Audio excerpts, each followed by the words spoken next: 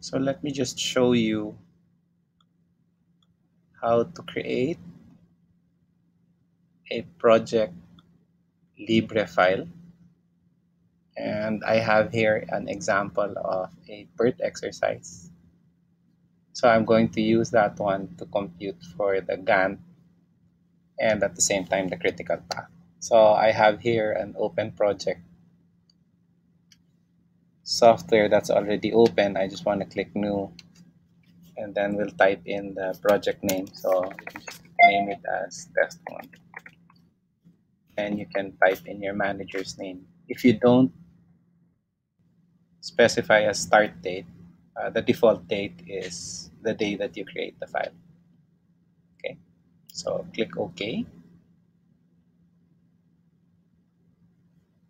And then you will have the interface now ready to accept your instructions. Okay, so we want to enter the first column, which is activity A down to G. That goes under name. Okay, so we'll encode it as A,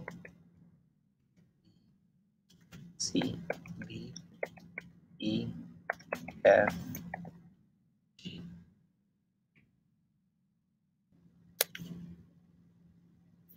Okay, so for now we don't need the start dates and the end dates because those are going to be automatically assigned and computed for by the software. So let me just hide this.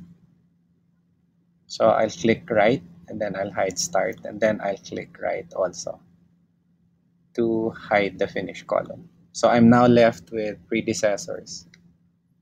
And then at the same time, I'm left with time estimates. So the time column now goes into the duration. And so I can just write that down. The default is in days. So that's 4, 7, 8, 6, 9, 11, 8.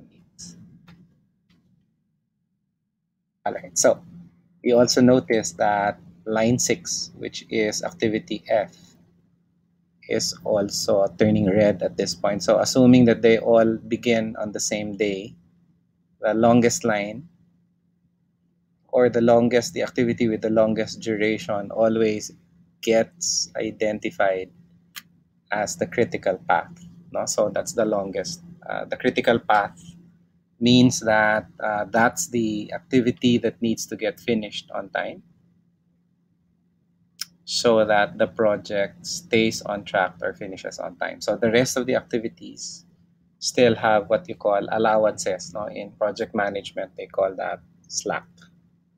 Okay, so we now encode the predecessor.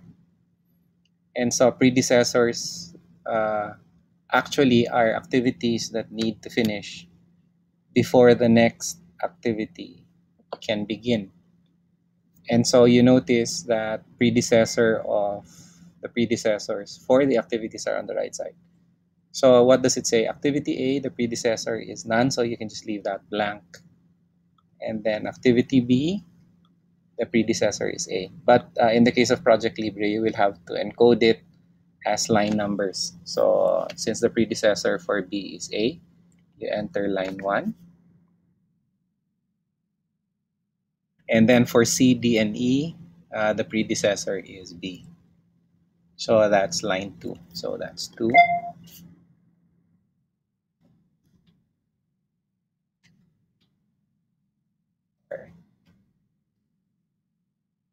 And then the predecessor for F is C, D, and E. So you notice C, D, and E would be 3, 4, and 5. All right, so that's 3 semicolon 4 semicolon 5. I think in MS Project that's 3 comma 4 comma 5. And then press enter. All right. And then for item for activity G, the predecessor is F. And so F is line 6. So we enter that.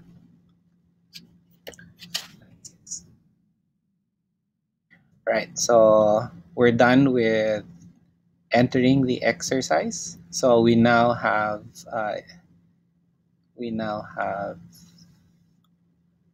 Gantt chart. So the red ones are the critical path. And then you can also click network.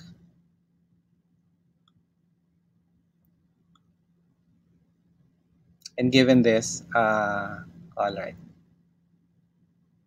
So your critical path would be A, B, E, F, G. Okay. So that's how to create the Gantt and the project network using Project Libre.